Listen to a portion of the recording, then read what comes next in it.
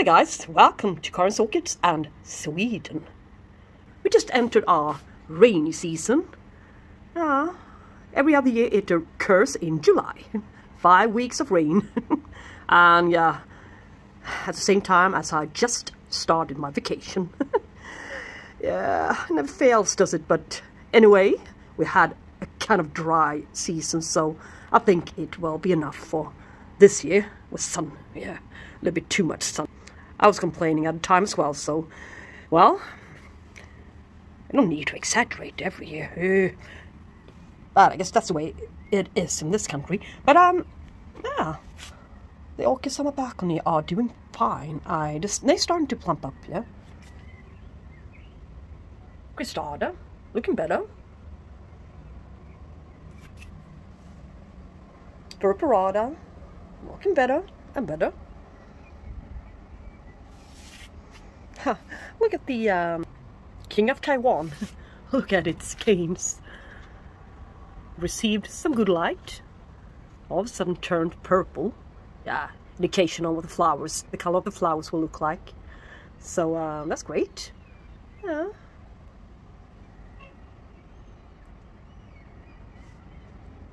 And my amaryllis are growing really nicely. Yeah, I put a couple of angrecoid orchids out on the balcony as well. This is the good growing, fast growing Angrecum crestwood. It reaches a decent size now, so I think it could be able to flower. So a little bit cooler period will encourage it to bloom, to start its buds. Yeah, so look what happened on my Angrecum sesquipedale bosserii.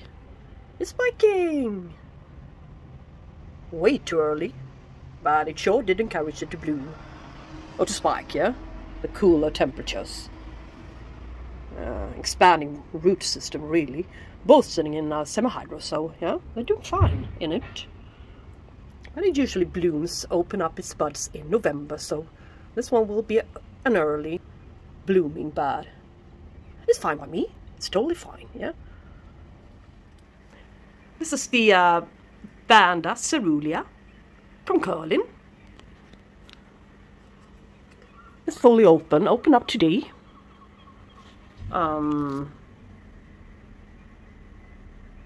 Could be 7 centimeters, 3 inches across, yeah. Not as wide as the hybrids, of course, the similar hybrids, but it's still a very, very gorgeous flower spike. No, without scent. I like it. First time blooming, 6 flowers. I think we shall be satisfied with that. It's a really, really small sized plant. Look. Yeah, almost the size of a very, very large, tall human hand. So sitting really nicely there in the stand, so in this vase. Watered a couple of times a week now when it's drier. So I guess it needed the warmth. Yeah. And a little bit more sun. Normal sun. Better sun like this. So it tried to bloom twice, tried to spike, but it blasted its spikes. So this is great news, I think. Here's the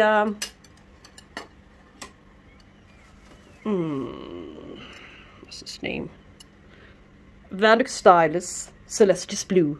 I'm just waiting for it to start spiking. A friend of mine is in full bloom right now at the moment, so it surely is mature enough to bloom. So I mean, look, it's been blooming several times before, so yeah, it's been doing really well since I got it.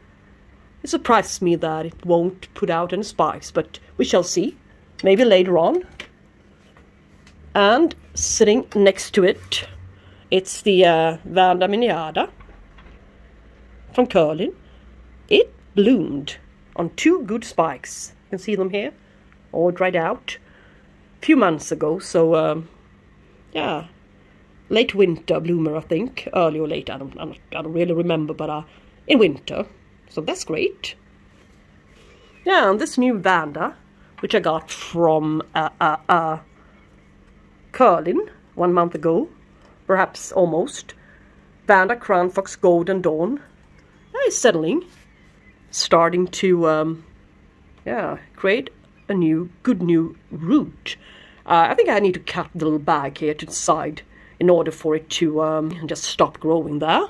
Now starts to branch its roots. It went kind of fast, so yeah, doesn't hate it in here. I do have a couple of large vandas. As for my tricolors, suavis and the regular form, doing great, I think, in charcoal. Some gravel on top, yeah. And here's a little tray with my smaller ones. Renanthera, Monachica, there. And a couple of hybrids here. I'm going to repot these guys together with you today. It's really time to address them, I think. So why not do it now? It's as good as a time as any. Let's bring them into my kitchen, yeah? Hey, before we start repotting the vandas, the small vandas, we're going to look at this one. It's a new purchase from Orchideen. Kind of pricey normally. Vandachostylis. Foetida, or however that's pronounced, I'm not sure. Foetida. Doesn't matter. It's a lovely one. Interesting color combination as well. I liked it a lot. I really did. Liked it a lot. And I saw it as a grown-up plant at, I think, Orchids Deluxe or so, and that was kind of pricey. Not overpriced, but pricey still. So, and as that was the only plant I wanted, I needed to pay about €25 for shipment, and that would be too much. That's why I included this one in a little bit larger order, which you aren't gonna see today. Yay. And it's not so bad. €12.95, 3 years to flowering size, but yeah, as I said, it's a little bit more expensive one, but still very lovely. I like to keep Vanda young plants. I think they're really cute and they grow quite fast for the time being. So this is not a bad size one for being a young Vanda. Sometimes they are this small. Already sitting in bark. So mushel seashells. So this one is going to be potted up in exactly the same medium as the other ones, sitting next to them and be treated exactly the same way. So yeah, lovely to have it. Well, I also got something else. Well, I started thinking, and I found that the way I was thinking was really silly. I could get a good, very, very expensive frag, for example. But I couldn't get a little bit of hydrogen peroxide. Yeah, mostly due to stubbornness, yeah. But I mean, I remember the times when I could get 300 milliliters for around €3. So I mean, I just felt it was, you know. So I went to the pharmacy on Sunday. I really checked which pharmacies would be open on Sunday, and I really planned my schedule. Yeah, went there. Yeah, out of stock. So I just know I need to order it online.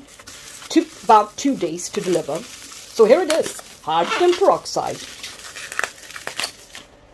It could be kind of suitable to put on crown rot or stem rot on perhaps, any kind of orchid. But mostly I found that my phalaenopsis are kind of suffering from time to time. They're really sensitive to be hit by that fungus disease bacteria.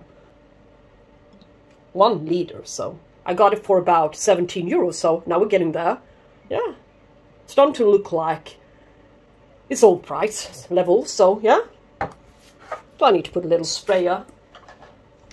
This one, for example, and just add it. Put it there, and yeah, you know. Anyway, put it aside for now.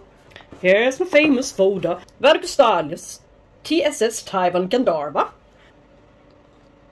Looking great. Yeah, it's only dust, so it needs to be showered. What did I say? Flowering size? Are you kidding me? Yeah, could be. From Sverta, the 25th of November, 21. So 1.5 years ago. It couldn't be flowering size, could it? Look. Vandachostylis. Yeah. Maybe. I think it looks nice, at least. Healthy and nice. And I repotted it in November. Same year. 1.5, almost 2 years ago. So it really, you can see, it really needs a repot. The medium is starting to break down. I don't think it's really liking it anymore. But still, it's got a little bit of happy sap. Not a little. Heavy amount of happy sap. So, yeah. And it arrived in March. So it was really adapted to be sitting in water retentive medium. So I figured, why not keep it that way? But I think this has been too dry for it. On the other hand, so I potted up in bark, charcoal, and rock wool. Yeah, it doesn't look that great. Yeah, it would be better. Looks terrible. Yeah, no wonder it doesn't bloom for us. Look. No.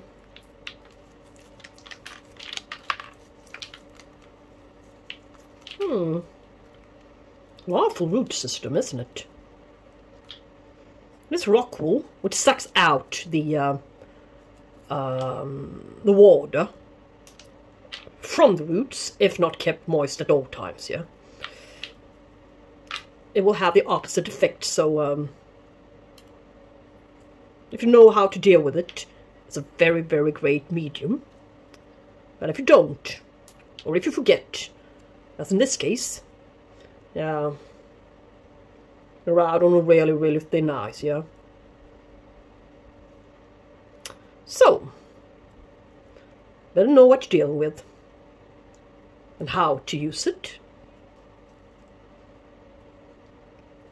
It's going to be much better from now on, so. And as it's summertime, well, yeah, middle of summer, yeah, it still has got a lot of time to recover and expand its root system again, so I'm not so worried. This guy, on the other hand, I'm going to put aside and let it dry a bit until it's time for it to be sprayed with the hydrogen peroxide. 3%. Yes? Let's turn the page. The tricolors we already looked at a little bit. Then that's Coerulescens. Coerulescens, yeah.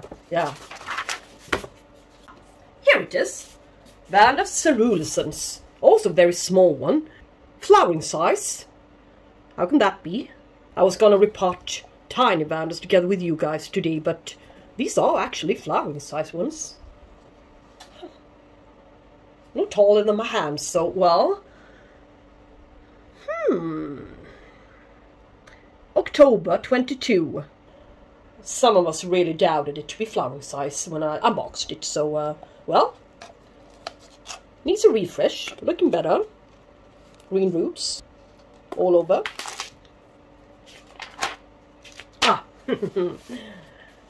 This one. Vanda Paki has grown tremendously well. Look. I can barely catch it on camera, so look. Whoa. This one's going to be a really, really tall one, so it needs to grow well and fast. Doesn't say, I think it had a couple of years to flowering size. Around 3 years. In November 21, so 1.5 years ago. I put down a few notes. A small little vigorous plant in bark. Yeah, that's how it arrived. So, yeah. That's great. And I also have a Renanthera Monachica. 2 pieces in the same. And I got it a little bit over 1 year ago from Orchids in April last year. Doing splendid, I think. And I've never repotted it, so I think it's about time to be repotted. Yes. Look at the amount of algae built up to the walls, to the sides, I mean. So, yeah. I'm going to replicate it. I mean, a little bit of perlite could be suitable for that one. The Renanthera, yes. And my new one, my new little Vanda Foetida. Yeah, it's just been watered, so it's time to repot it. Foetida, forget it, yeah. A little bit of mussel caulk for it. Doesn't seem to be any moss in it, but you never know. So it's adapted to be sitting in kind of small grade water retentive medium. So that's great, that's great. Yeah, lovely root system on this guy. Nothing dead at all. Perfect. I think my root systems are my old ones. Partially dead since I didn't water them enough. So there's going to be changes. Certainly will be. Meanwhile, I'm going to put it into a bucket of water. Root Ultra Plus for explosive, healthy rooting. Yay! Yeah. Whoops! Just a few little drops, yeah. So we can sit there for a while. Let us take a little look at the Renanthera Monachica. If the algae no longer eats up all of the nutrients, could be an advantage, couldn't it? Never repotted, so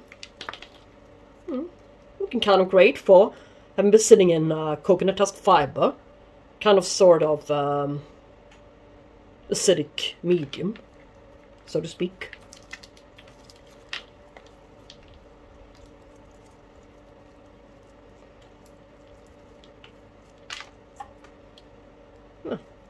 Not much dead.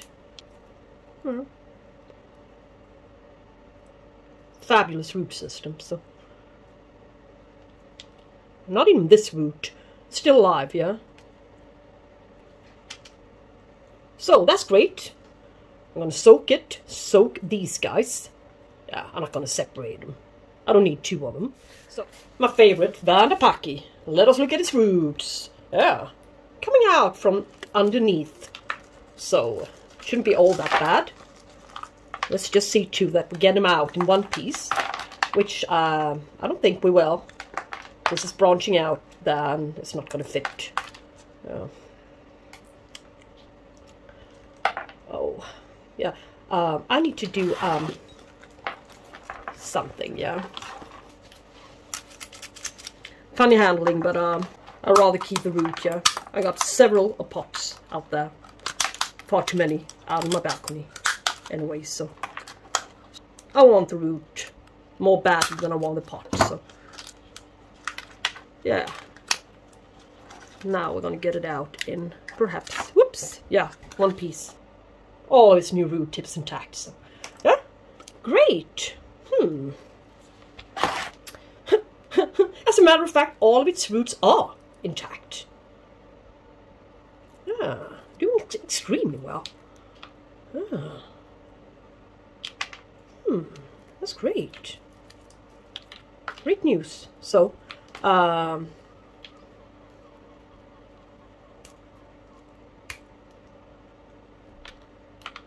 that one liked it. I'm gonna put this guy in the nutrient bath as well. So, and Vanda's Coerulescens in a wider pot. Yes. Never repotted it, I believe.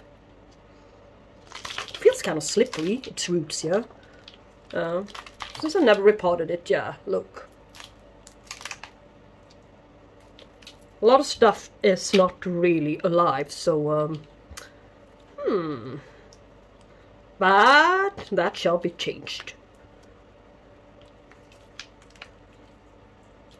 Yeah. Loads of new root tips, so It shall be okay. A couple bad pieces away.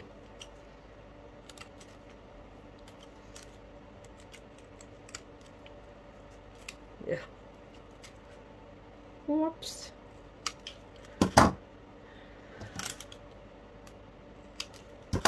It's a decent root system, I think, still.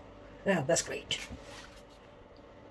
So now, I think we're getting there. I've cleaned off all of the root systems. Looking great. Cut off the small, tiny pieces of dead roots. I think overall, we're kind of healthy orchids, yeah? So I must have been doing something right with my treatment.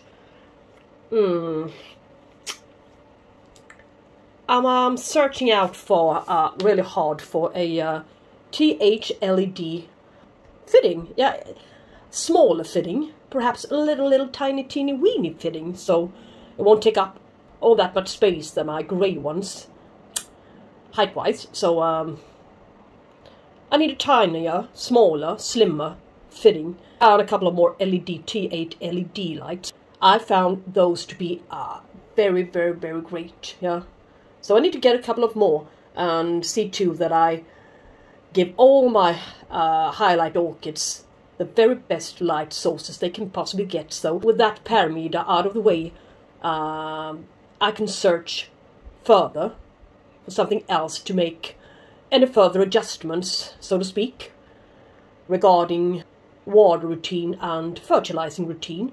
So that's my next project. This repotting, I'm not going to use any kind of rock wool. So there's going to be a couple of medium grade pieces of charcoal instead to the bottom. And I switched pots for them. Instead of this tiny one, it's going to be one size up. So yeah, on each and every one of them. This one is wider, not so deep, fits perfectly. This one as well, same kind of setup, so going to be treated simultaneously. Very same water routine, very same shelf, very same light source, therefore. So let's start with this little guy. Add a couple of pieces of charcoal, bottom, for drainage. Keep it from getting far too soggy. Goes for all of them.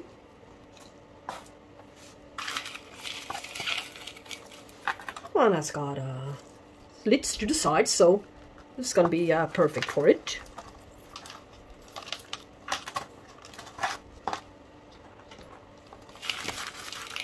So this is one or two sizes up.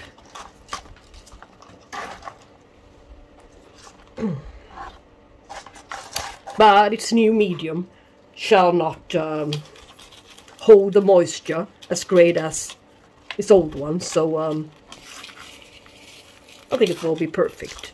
And this part has even got a couple of holes to the bottom where I'm most worried that it will be too wet to its feet.